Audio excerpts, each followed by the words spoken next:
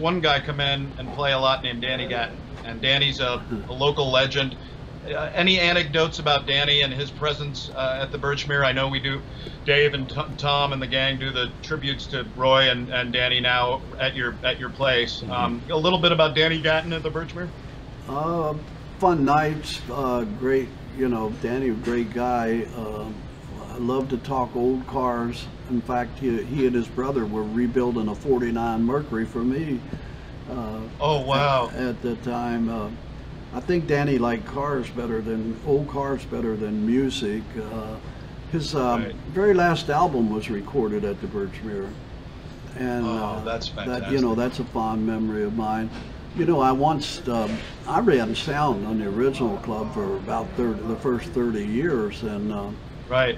I remember once I asked Danny, I don't know why I did it, but I said, Danny, can't you turn that down just a little bit? And he explained something to me that I learned in a lesson in life was, but he said, Gary, I can't get the tone. I can't get what I want to hear.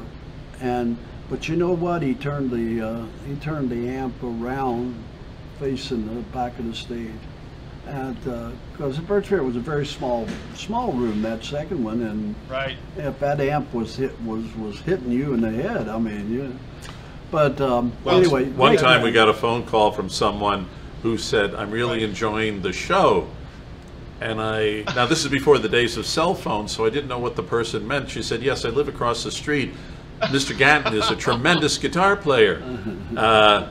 I said, "Ma'am, I hope you're not going to call the police." "Oh no! I just want to tell you how wonderful it sounded." Oh, I love that. Well, you know what? We've got a clip of Danny. 1988, so it's the year that, Michael, you joined, I think right around the time of this clip. This is Danny Gatton at the second Birchmere location, ripping it up. I bet the neighbors heard it across the street. Let's check this out.